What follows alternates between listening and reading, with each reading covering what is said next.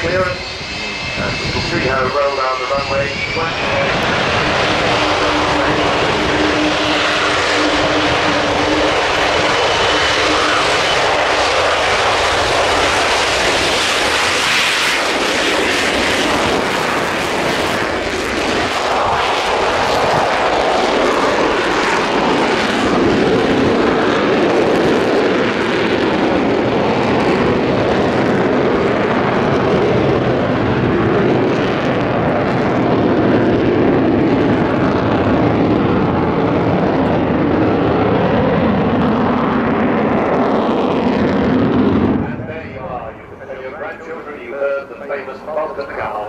It's only kept going by people like you and me, and you have been immensely generous. It's cost £20 million so far, and she costs £2 million a year. But enough of that, because Ted Rumins, the man in the right-hand seat, is pulling up in front of us from the far side of the airfield.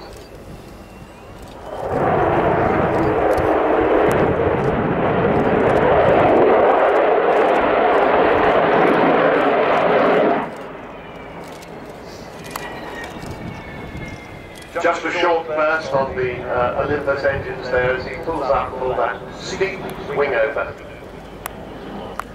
So, as I was saying, this was the first V2 version of Vulcan into RIAT service in 1960. When the RIAT decided to do away with the Vulcan in 1992, they still had this aeroplane, not many others, because she was so popular as a display aeroplane. They kept her on until 1993, and then that's the last Vulcan gone grounded. Everybody thought we're never going to see another Vulcan fly. Everybody, that is, except the Morton family who bought her.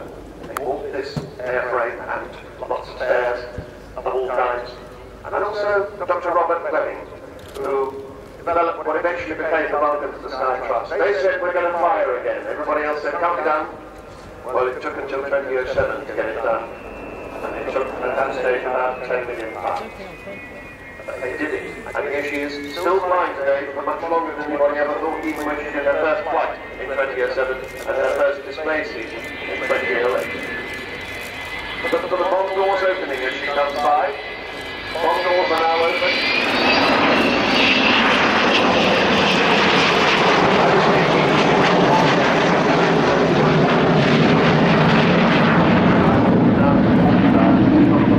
Standing runway, two of them hit, and start half the course.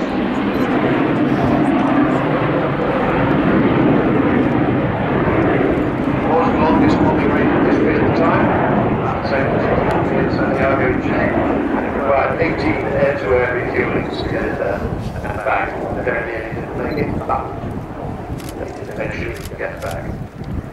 Also in that bomb bay, which you'll see closing as she comes around the second time, could be your name. There are sponsors' names inside that bomb bay, and if you go down to the Vulcan village after she lands, that's way off to our right, all about that at the moment, you could actually have your name in that bomb bay. You've got very good binoculars, but you'll see your name now.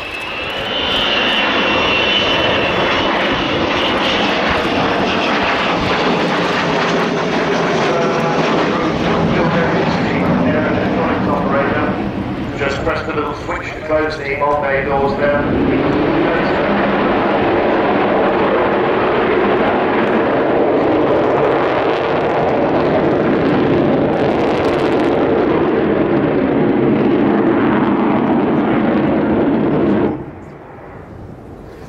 Of course, throughout all of the years of this project, the elephant in the room has been money.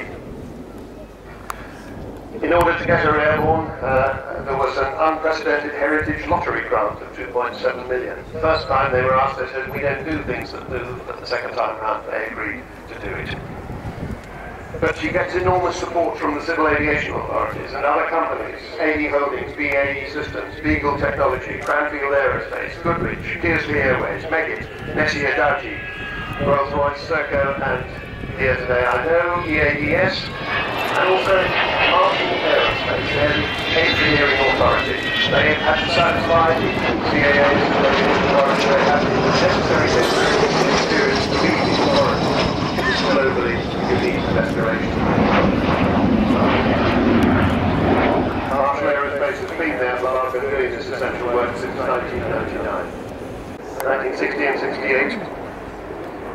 has the snappy title of Robin Hood Airport Doncaster Sheffield. She lives in a sumptuous hangar there. She's very pleased to receive guests there when she's at home. So do pop in and see her. You have to book via the website.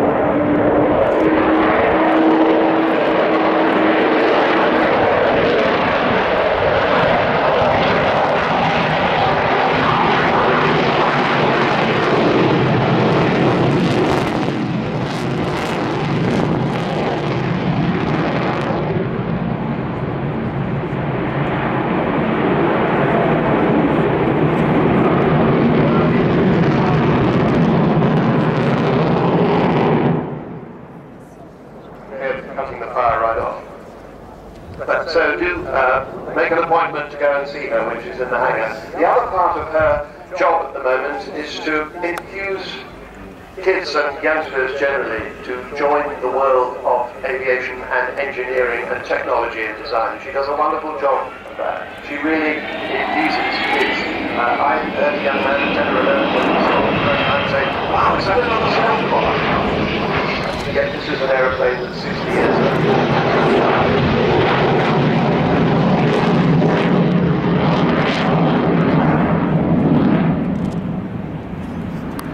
One person I didn't mention that is not on board today, but vitally important, Taft Stone, crew chief engineer. He always says about her that 558 is my baby. She's definitely female. He says she's very high maintenance. But there, Kevin Martin had put the wheels down. I think this will not be her final approach. I think she'll come by the low overshoot. 83, 101, and of course 617 we're celebrating particularly this year. She also has the spirit of Great Britain painted on her nose, because that encapsulates all she stands for. The great British bulldog, never say die spirit.